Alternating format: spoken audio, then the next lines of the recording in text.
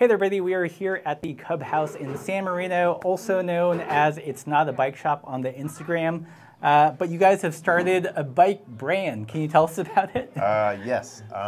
It's called Beach Club, and we started kind of because we always wanted to make our own bike. We started with steel bikes, and we just started making some aluminum bikes.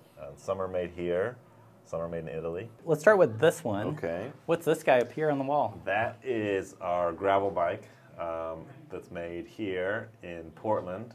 It's simple. It's called the Gravioli, and it's all Columbus Zona tubing. We kind of thought with all our bikes, like, let's make the bike that we would want. So you guys have a gravel bike. Mm-hmm. I'm assuming this is part of the new aluminum line? Yeah, new aluminum gravel bike, and they're anodized, not painted, which is kind of cool. And that one we call the Al Dente, because they're a little bit stiffer than the steel bikes. Let's talk tire clearances. Yeah. What's the tire clearance on the Gravioli as opposed to Al Dente? The Gravioli is a little bit bigger. Okay. It'll fit 745 for sure, and some bigger tires. You know how that is with rims and tires and stuff. 650, like 2.1 probably. The aluminum bike is a little more performance-y, I guess you could say. It'll fit a 44, 700, and it's not ideally made for 650. It's kind of like a 700C bike. So this looks like a complete Yep. of the aluminum. Yes. Aluminum gets a bad rap. I mean, what do you say to people about that? I mean, because we can use big, cushy tires now and low tire pressure, there's definitely room for aluminum bikes, and the price point is lower than a handmade steel bike, so it's kind of a fun, entryway into a rad gravel bike. Do they build up lighter than the steel equivalents? For sure, Okay. Definitely lighter, yeah. So that's the thing, and it is like over washboard. It's a little bit stiffer, but other than that, they're super, super rad. So what's this one? That is kind of a secret bike that people sort of know about. But we started Beach Club with a rim brake road bike, which was kind of like, everyone was like, you guys are crazy. And then we said we'd never, ever make a disc brake road bike. So this is the disc brake road bike, and it's called the Sellout with a big money sign for the S, because, unfortunately, disc brake road bikes are a thing. Yeah. How did the rim brake road bike sell? Pretty well, actually, which is cool. I think people still have like a soft spot for rim brake road bikes, and everyone's got a rim brake group sitting at home in a box. So Yeah.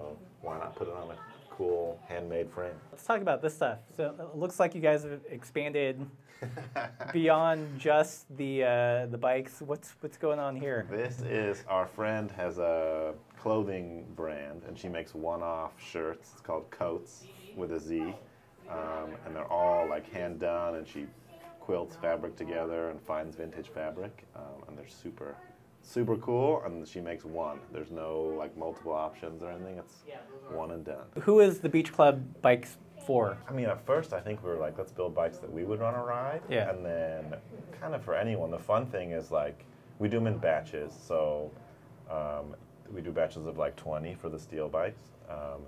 So then it kind of like, you're getting a full custom bike, but a slightly lower price point for a hand-built bike. And I think the cool thing is every single one has been built up differently that we've done. And we've done maybe 80 bikes now, which is kind of crazy. Yeah. Yeah. There have been all kinds of like people that are like gravel racing on them to like people doing super just chill hangout bikes, Yeah.